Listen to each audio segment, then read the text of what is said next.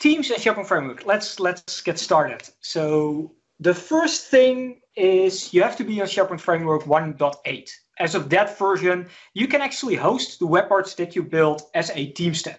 Now, if you do that, if you enable that, then what happens is that the tab will be executed in the context of the SharePoint site that is behind a team. So every team that gets created gets a SharePoint site, and what happens is that in that SharePoint, in that SharePoint set, in that context, there will actually be some magic in place that makes sure that you can host or run that web part.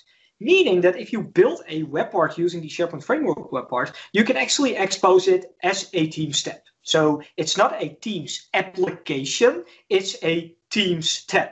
And a Teams tab is not a full application in itself. If you want to do more, if you want to achieve different things, then it might make sense to build an actual Teams application.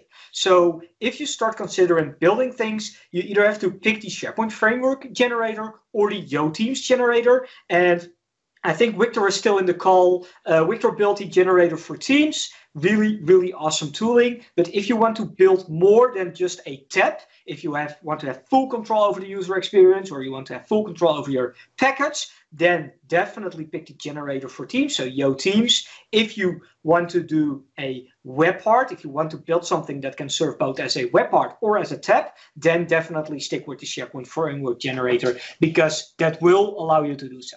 Now, or as a personal application, or as a personal application, or as a personal application. Sorry, Epic. Definitely works as a personal application as well, but that's still a tab, right? Now, the advantage of using the SharePoint Framework generator is that there's no need for you to host anything. So there's nothing you need to worry about it. It's just run the generator, add some code wherever you want to add, package your solution, deploy it, and it will work. Done. You're good. Now, within SharePoint Framework, you will have the Teams SDK. So you can actually achieve things where you can check whether you're in Teams. You can show specific messages or show a different set of content based on the location that you're running in. Now, what happens under the covers is when you open a Teams tab, what actually happens is it calls the Teams logon page. So it does a call to the Teams logon page. That Teams logon page actually does a authentication URL generation. So it picks a new URL and it redirects you to that authentication URL. There on that authentication URL, there are some things that are happening from the OAuth client. So what happens is it picks up an access token from the Microsoft Teams SDK. Then it sets that access token and then redirects you to the final destination, which is actually a modern or classic page where your web part is running. And because it did the authentication part for you, what you will actually get is Teams context as well as that SharePoint context. Now, before we go into too many slides, let's go to a demo and let's see what actually happens. Now, first things first, basically all you need to do is you'll need to run the generator. So yo at Microsoft SharePoint, and that will walk you through the generator. Now, I'm not going to walk through the full generator. The only thing that you'll need to be aware of is if you're running this, the package you generate has to be a SharePoint Online only package. So if you do the version that you can run on SharePoint 2019, so on premises, then you won't be able to generate that Teams package. That's not something that will work. Now, I'm not going to wait for this. I came prepared. I already made a demo. So what I did is I created an empty project. So there's nothing in there. Now, the first thing that you'll need to do is you'll need to run npmi to install all the stuff that you need. But after that, because it's an empty project, what you get as of SharePoint Framework 1.18 is you actually get 2 images in the Teams package. Those are 2 required images if you are creating a Teams manifest, if you're creating a new Teams package. If you recall from the demo from Rick, you can use the App Studio to generate that structure, but you'll need 2 images. Those images are already there. You can change them if you want, but those are there by default. Now, if you go to your source, what you will see is that you will get a web part, and I generated my first Teams Hello World sample.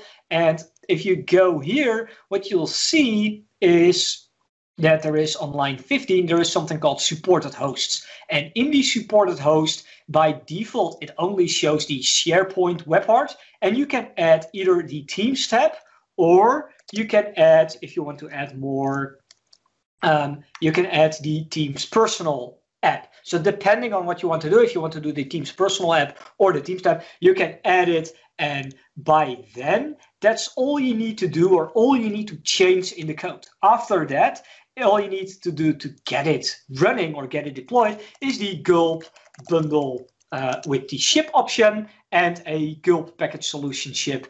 After that, you will have a SPFx file, the package, your SharePoint Framework package, and you can deploy that and it will work in Teams. Now,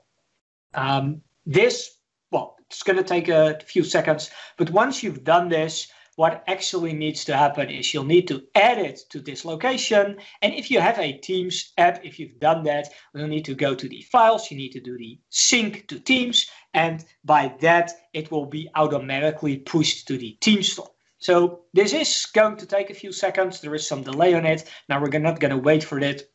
I'm just going to show you there is already the My First Teams tab. You can pick whether to add it to a specific team. So I'm going to say, okay, I'm going to add it to my dev team just to show you what happens. Then it will redirect you to that team. It will show you the configuration page. There's not that much to configure. It explains, okay, this is SharePoint Framework, and it will start setting everything up.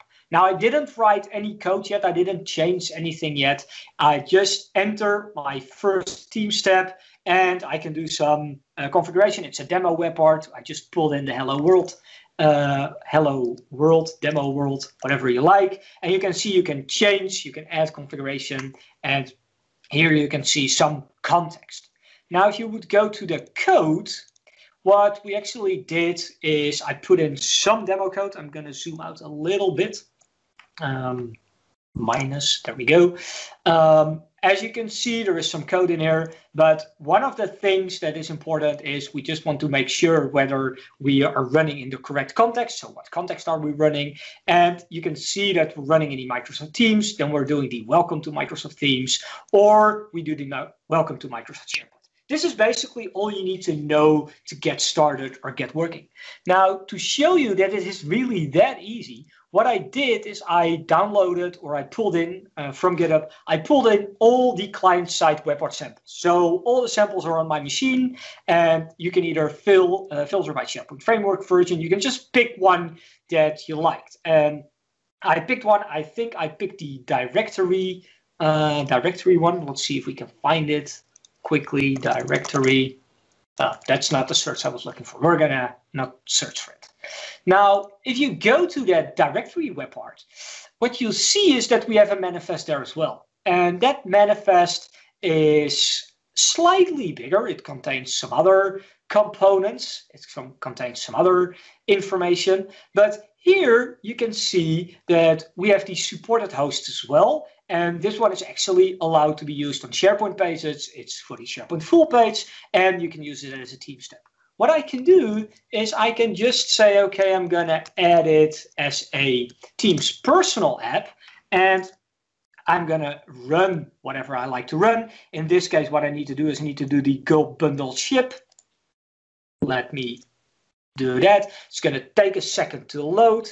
Then I'm going to do the gulp package solution, and I'm going to sync it to team. So it's going to take me probably a minute, maybe two, just to get it deployed. If everything is working as expected. Demo. Let me quickly, I'm going to skip this one. Yeah, still going to wait for this. Really slow demo effect.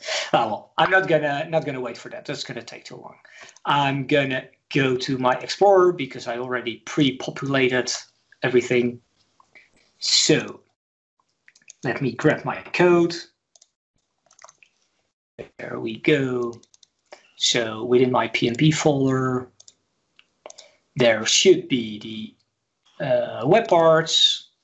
There should be samples. There should be the React directory.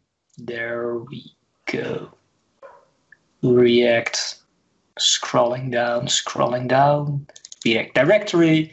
Now, because I already did a package, I have a solution, I have a React directory, SPFx file, and what I can do is I can drag and drop it here.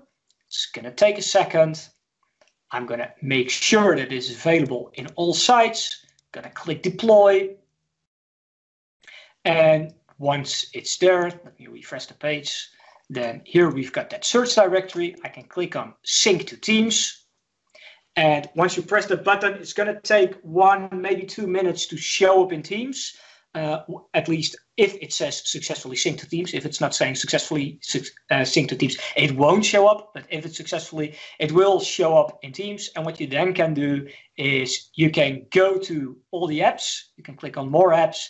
You will get the actual app. It's already here. It's been cached. I'm not sure if I can add it directly now, but because I added it, I changed this web part to be available both as a personal app as well as a Teams app. I can pick either click add as a personal app or add to team if I want to add it to a team. But let's do add.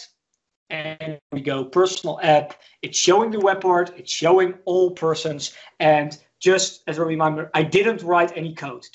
I just pulled in a GitHub repository. All I did is I changed it to be available, and I have a search directory available. And well, there are some users in my tenant, not that many, but you can see it's really, really easy. Without too much code, you can just get it to work in your environment. Now, just a final remark.